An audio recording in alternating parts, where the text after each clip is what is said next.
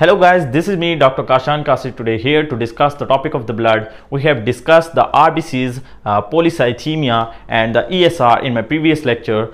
We have discussed the erythrocyte sedimentation rate, the normal value and the methods involved in the determination. Now today we are going to discuss the PCV and the blood indices.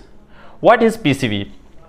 PCV is the packed cell volume. It is actually the proportion of the blood which is occupied by the RBCs and it is expressed in a percentage form.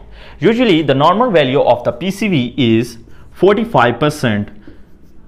It ranges between 40 to 45% in the males, while in female it is usually lower, that is 38 to 42%. It is also called the hematocrit value. Hematocrit value and PCV are both are the same things. These both terms are same. So coming to its significance, it is actually allowing us to diagnose and treat the different diseases like anemia, polycythemia, which is the increased RBC count. The decision of the blood transfusion in a patient or a person, these are the significance of the PCV. These are the normal PCV values and these are the condition in which the PCV increases like polycythemia, dehydration and dengue fever syndrome.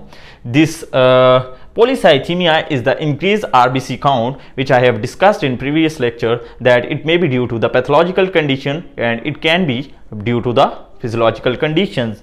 Dehydration is the condition we all know. The third one here is the dengue fever, which is caused by the flavivirus and transmitted through the mosquito called the Aedes aegypti. So these are the conditions in which the PCV value usually increases, while these are the conditions in which the PCV value usually decreases. Number one is the anemia, the second one is the pregnancy, and the third one is the ectopic pregnancy or a cirrhosis of the liver. In all these conditions the PCV value decreases, while in these conditions the PCV value increases. Next we are going to discuss the blood indices. Blood indices are the calculation derived from the RBC count, hemoglobin content in the blood and from the PCV. Here are some blood indices. Number one is the MCV, that is the mean corpuscular volume. The second one is MCH, the third one is MCHC, and the last one is the color index. Coming to the first one, that is MCV, mean corpuscular volume. It is the average volume of a single RBC. It is usually expressed in a cubic microns. The normal value ranges between 78 to 90 cubic microns. When MCV value increases, the cells are called microcytes, while when it decreases, the cells are called microcytes. In a condition like pernicious anemia and megaloblastic anemia, the cells are macrocytic, that is MCV is increasing. While in a condition like iron deficiency anemia, the cells are microcytic and the MCV value decreases. Coming to the next one, that is the MCH, mean corpuscular hemoglobin. It is the quantity of hemoglobin present in a single RBC. It is usually expressed in a picogram. Its normal value ranges between 27 to 32 picograms.